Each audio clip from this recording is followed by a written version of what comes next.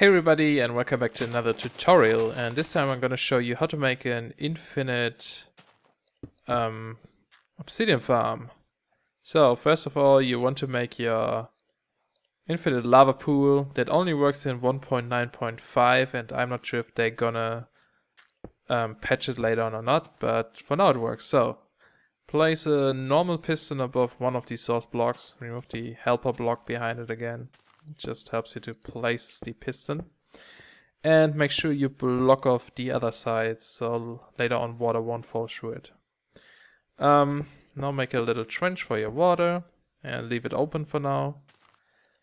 And wrap some wire around here. I'm gonna use a repeater in between because the cable is gonna be too far. So in front of your piston I'm gonna leave one block here and then dig 3 down and then sort of make a stairway down here. Don't remove this block. Actually, it's probably safe to replace it, so I'm gonna replace it real quick. Otherwise lava would fall through. And keep doing this. So this is the first source block. I mean this one. Now we are above the first source block. You see lava dripping through it. And you go one more down to the next one. And let me place some light here. I usually use lava for this. So this is your source block above here, and this is the middle spot. Get your hatch or a sign ready so you can block off the lava and remove the block, place your sign or hatch. I usually use a hatch because they're a bit cheaper to create. They use one less stick than a sign, and they pretty much do the same thing.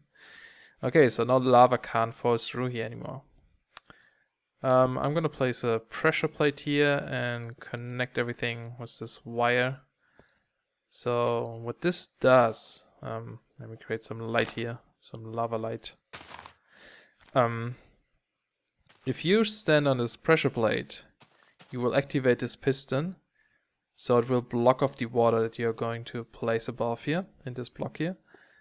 So it gives you enough time to mine this obsidian block. This one here, this lava block you see will become an obsidian block, so you can mine it from below. I'm going to show you this. I place water and I hope you can see it. It's obsidian now. If you go down here and stand on your pressure plate, the piston will block off the water, so if you mine your obsidian now, water will not come down, because otherwise it would turn your source blocks into obsidian too. So just wait till you see a new lava block and step back, step forward, and you have a new obsidian block. You can mine it again. You can keep doing this as much as you want. This is infinite. You want to make sure you don't step back too fast, otherwise you will end up with cobblestone instead of obsidian. And also make sure you never go back until you see a lava block again. Otherwise you turn your source blocks into obsidian as well, and this whole thing is kind of broken. If I do this, that was so slow. I can show you. See, it's not that easy. Sometimes lava regenerates so fast. I guess this would be a good cobblestone generator too, but I'm kind of lucky, you know. Anyway, so there you go.